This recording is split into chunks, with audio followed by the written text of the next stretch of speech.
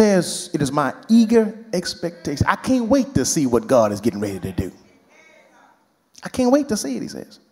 He says, because here is what I know. I know this because I will not at all be ashamed. God won't disappoint me.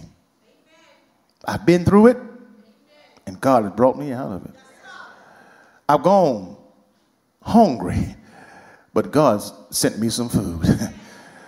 I've been cold and have enough clothing to put on my back, but God, will send me a coat. And some of you all can testify who know the Lord Jesus Christ right now. Don't play with me. Some of you all had some rough days, but the Lord has brought you out of them. And some of you have had some rough days, but the Lord kept you in them. And what I love about God is he's not the God that's always got to bring you out of something, but he's the God who can keep you while you're in it, so you don't lose your mind, so you don't walk off a cliff, so you don't kill yourself. If you understand God, then you'll look at it differently, saying it's not good right now in terms of how it feels to me, but I know God is up to something, and God likes to show himself off. He likes to take my stuff and let the world see what he can do.